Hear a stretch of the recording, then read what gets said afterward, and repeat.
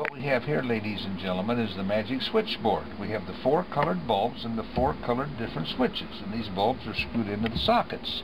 They're color-coded. The green always turns on the green, the blue turns on the blue, the yellow turns on the yellow, and the red turns on the red. You know, it doesn't matter what you do.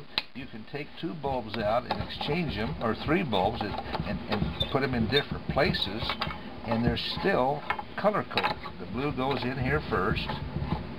The green's going to go in second, and the yellow's here. I could switch the yellow and the red, but just to show you how they're color-coded.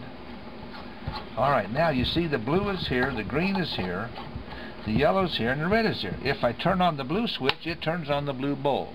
If I turn on the green switch, it gets the green, and the yellow gets the yellow, and the red gets the red. It's just amazing. They always know where each one is. I can even take these caps off and switch them over here and over here, and the red one over here, and the green one over there. They're all mixed up, but it doesn't matter, because the blue always does the blue, the green always does the green, the yellow does the yellow, and the red does the red. And that's the magic switchboard, just part of the routine. There's more to it in the instructions.